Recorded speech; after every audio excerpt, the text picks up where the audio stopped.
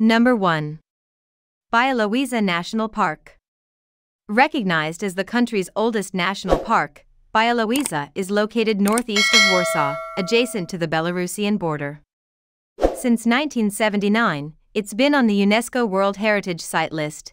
Thanks to its rich biodiversity and undisturbed nature, part of the park has been left untouched for over 800 years, and is now only accessible to biologists working on-site as well as small guided tourist groups of no more than 20 people. Number 2. Kępinos National Park.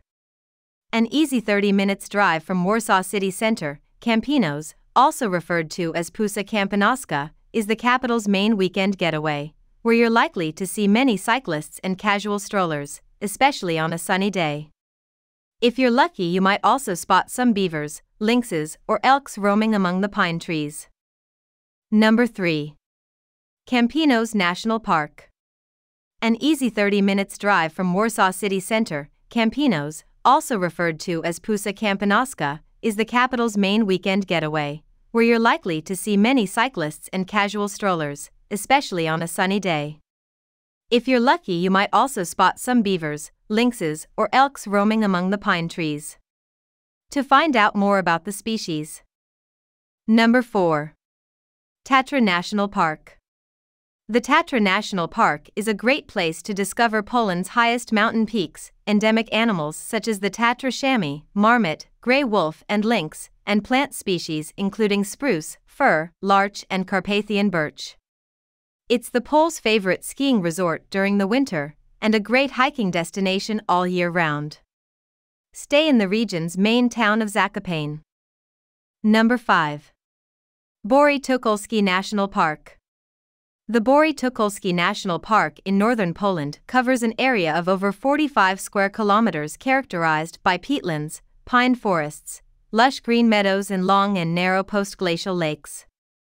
From deer and wild boar to trout, crane, eagle owl and bat, you can encounter numerous animal species inhabiting the area.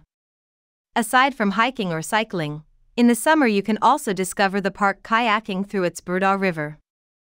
Number 6. Bieszczady National Park.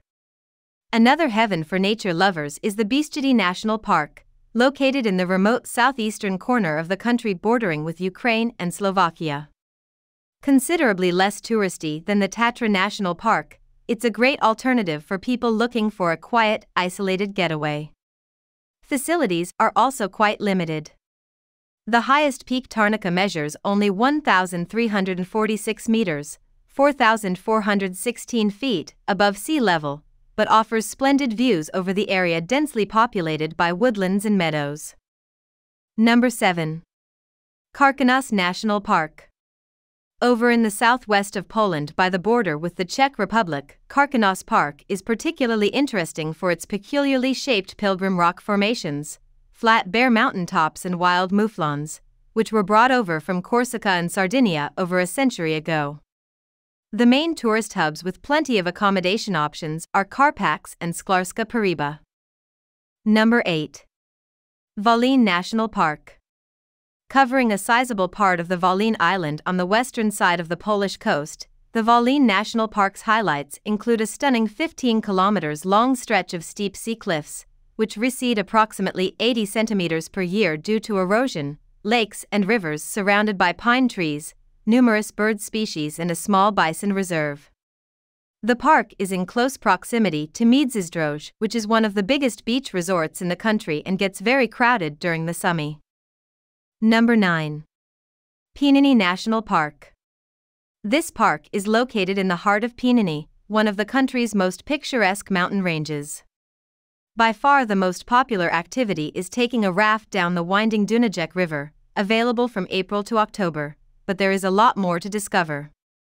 34 kilometers of walking trails will lead you to an observation deck on the sharply peaked Three Crowns Mountain. Number 10. Stalo Mountains National Park. The park covers a large part of the Stalo Mountains, also known as Table Mountains, in the Lower Silesia region, which are characterized by unique plated rock formations and labyrinth-like passages. The park's vast green spruce forests are also home to a variety of flowers such as Turk's cap lilies, carline thistles and globeflower, as well as mouflons, deer, grouse and eagle oaks. Since the Middle Ages.